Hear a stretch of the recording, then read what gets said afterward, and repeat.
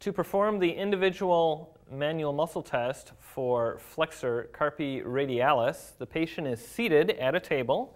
The forearm is resting at the table with the wrist off the edge of the table, positioned in almost full supination, but not quite full supination, with the wrist in a position of radial deviation and flexion, up like that.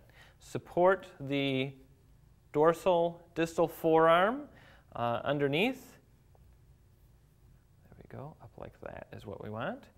And resistance is applied to the second metacarpal head, basically straight down or in the direction of wrist extension and wrist ulnar deviation, which put together brings us straight down. I want you to hold it right there.